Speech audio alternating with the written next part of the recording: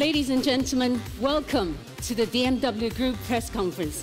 女士们、先生们、各位媒体，欢迎各位光临宝马集团的新闻发布会。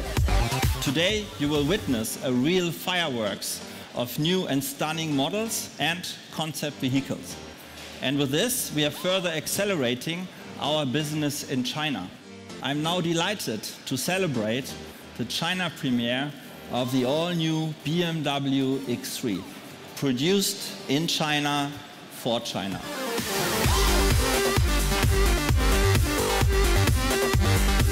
We feel very much at home here as we share a common approach.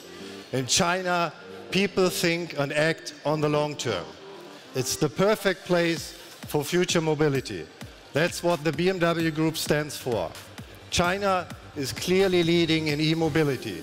That's why I brought this world premiere to Beijing. The iX3 will be the first all-electric BMW core model, and it will go into production in 2020. It will be produced in China.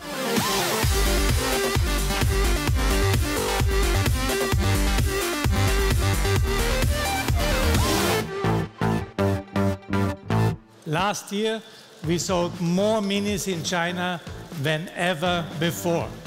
Over 35,000 in fact. This year, we will be launching our revised models.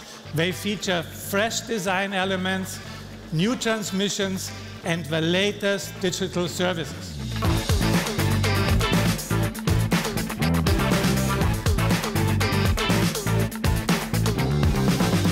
Thanks to our customers, BMW Motorrad is the undisputed leader in the Chinese premium motorcycle segment, a segment which we created. We will continue to extend our leading position with products like this. The BMW K1600 Gran America is super luxury on two wheels.